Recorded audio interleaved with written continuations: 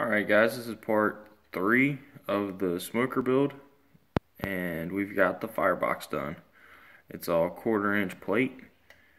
We put the bottom down first, then the back side is back in there. You see the walls are tapered. And we did the back, cut the angle that it needed to be, used that length to find what the sides were going to be.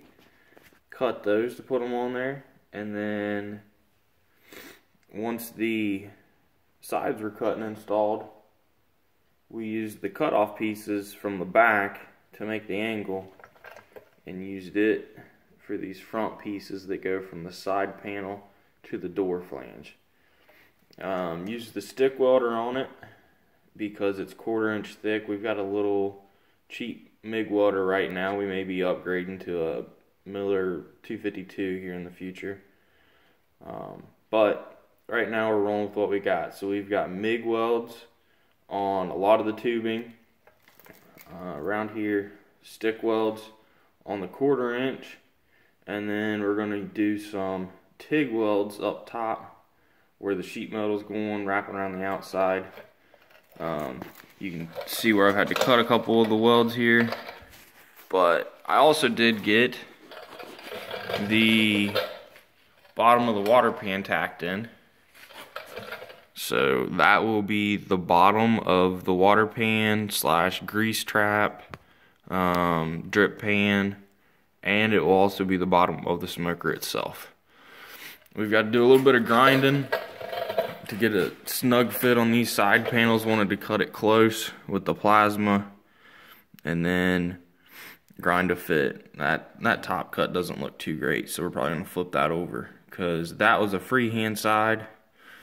We've got a torch track which you can set the speed on it, and I'll try to get a picture of that and put it in here.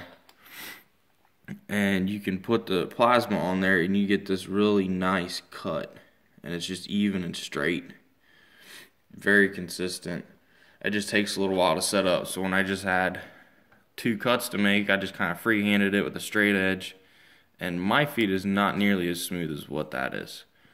So that's probably going to flip over so you don't see that, or we may just grind it down smooth, not real sure. But we've got a little bit better show at some of the details here, and when this gets ground into fit, it's going to come over to the edge of the water pan, and then there's going to keep the 1 inch gap here, and that's where the smoke and the heat's going to come from. And we'll have a panel here on this tubing, and then we'll have an inner panel here that's going to run all the way up. The inner panel is going to come up on that 1 inch and stop about 4 inches from the top, so that the smoke has to come up that channel, over across in the smoker, down and out the exhaust in the back.